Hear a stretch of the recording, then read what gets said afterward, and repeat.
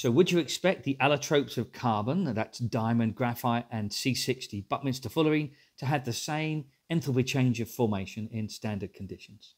Well, so don't forget, allotropes are different forms of the same element. That's the definition.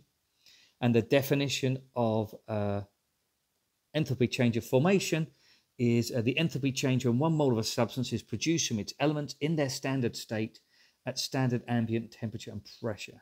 So the standard state of carbon is graphite. So if I turn graphite into graphite, essentially achieving nothing, the standard state into graphite, it is the standard state, then it comes out at 0. There's no enthalpy change there. But looking at diamond and Buckminster fullerene, they are endothermic. So that means that when you turn graphite into diamond or Buckminster fullerene, more energy is needed to break the bonds than is released when you make the bonds. This is an endothermic reaction. So don't forget, endothermic looks like that, and the products have higher energy. And if the products have higher energy, that must mean they're less stable.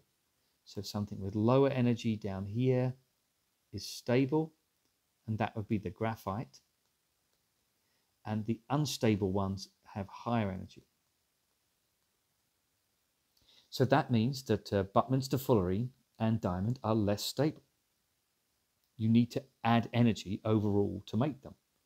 So why is that? What is it about these two molecules here that make them less stable than graphite? So the easier one to examine is the Buckminster fullerene.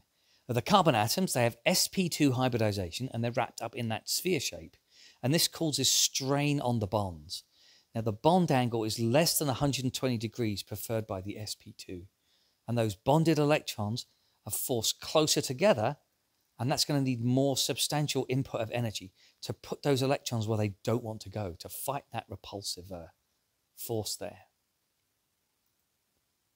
Onto diamond, well, that's a little more subtle. The different number and type of bonds, along with the different packing of the atoms, mean that diamonds requires just a tiny amount of energy overall if you're going to make it from graphite. And apparently, if you leave diamond long enough and you heat it hot enough, it will rearrange itself into graphite again, which is the lower energy one. And we're done.